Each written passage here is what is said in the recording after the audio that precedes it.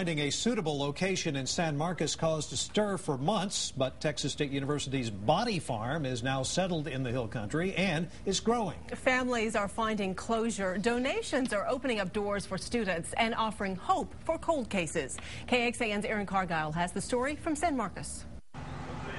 On the outskirts of San Marcos, where cactus are in full bloom, the Smith family is paying a visit to their son's final resting place. Just enjoy the beauty here to get close to Matt. It's the second time they've made the 1,700-mile trip to the Freeman Ranch from their home in California since Matt Smith took his own life in February of 2009 at the age of 30. The police dispatcher couldn't live with chronic back pain anymore. There's always a smile or a laugh on his face. Always. The Forensic Anthropology Center at Texas State helped his parents and partner of 10 years fulfill Matt's final wish, donating his body to science. He liked to learn and he liked to teach, so he's doing a little bit of both. His body was buried on this 26-acre piece of land for a few months. Now his skeleton is one of 20 graduate students are studying.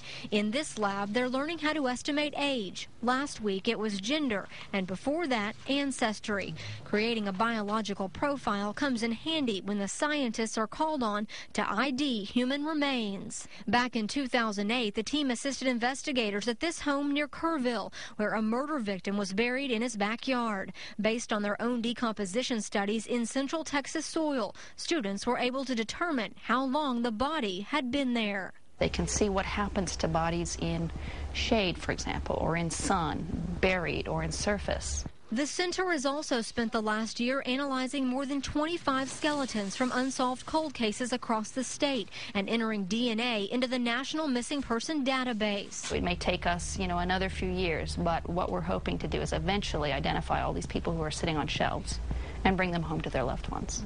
Many of the remains found in the last 5 years were picked up in illegal crossing corridors on the Texas-Mexico border.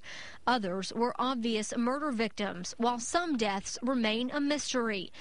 But it's the living donors who keep the program moving forward. I'm a donor myself. I've donated to this program as well, and that's kind of what I see myself doing, is after I'm gone, still being able to contribute and be able to teach.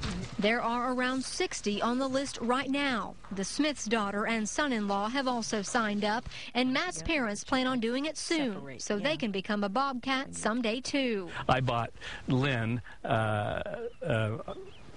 proud to be a Texas State University mom t-shirt, so and she wears it. In San Marcos, Aaron Cargile, KXAN, Austin News. Texas State just received a grant to help identify Hispanic remains. Right now, there are only remains of black and white origin in their collection. This program is always in need of donors of any ethnic background, and to find out how, go to our website right now at KXAN.com. Look for this story under our local news tab.